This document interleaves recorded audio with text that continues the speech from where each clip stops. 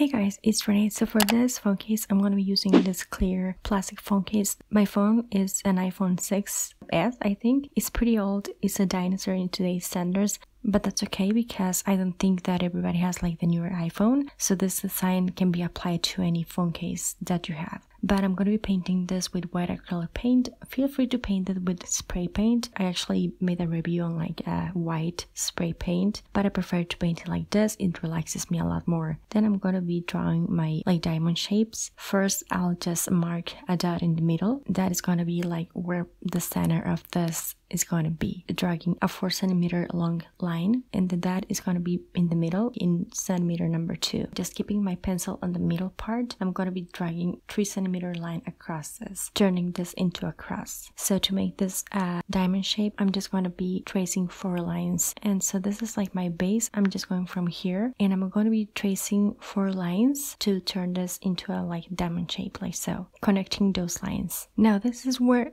it kind of gets a bit trickier. So remember that my diamond shape is 3 centimeters wide, so I'm just going to be marking 3 centimeters from those lines. Hopefully by looking at what I'm doing, it makes more sense than me trying to explain it. But basically all my diamond shapes need to be 3 centimeters wide, so they all look the same. And I'm working with the sizes for like 4 centimeters high, 3 centimeters wide, because I want my diamond shapes to be on the bigger side. If you want to make them smaller, just to work with less centimeters, in my opinion they look better if they're bigger, but that's personal preference. And yeah, I'm pretty much doing that, marking what my 3 centimeters are, and then just connecting those dots. And again, hopefully it's not like super confusing. I'm showing you step by step here so you can kind of see how I draw them. Then I'm going to be painting like every other diamond shape with my black acrylic paint and this brush. Now this is like a flat brush that is tiny and that I don't even know what this is for. Maybe it's like for painting like eyeliner. I never use it for that. I just saw it and I thought it was perfect for this kind of thing. Going with this brush as close to the line as I can, and then for the edges I'm going to be using this other brush. I didn't make it myself.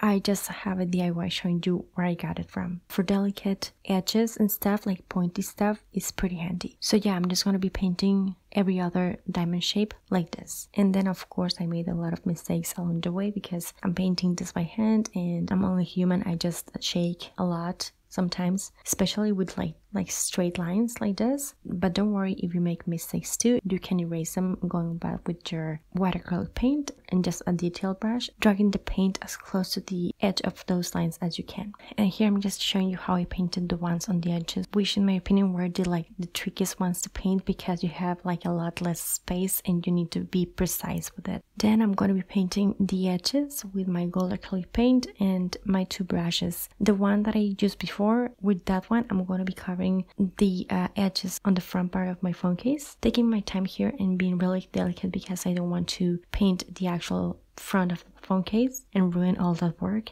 And then with the bigger one where I don't need to be as like cautious, I'm going to be painting the edges and the front part. Finally, I'm going to be adding some gloss. This is the one that I'm using. I just forgot to show you the clip of me showing you it. This is the phone case that I wanted to share with you. I love it. I am obsessed with it. I know it's not perfect, doesn't look like printed, but I still like it anyways. To me, black and white diamond shape, anything with a bit of gold in there, it's just so classic and I love it. It's like vintage. But yeah, hopefully you like this as much as I did. If you did, don't forget to give this a thumbs up and share this. Check out the other phone cases that I have. Subscribe for more. Thank you so much for watching. I'll talk to you later and take care. Bye.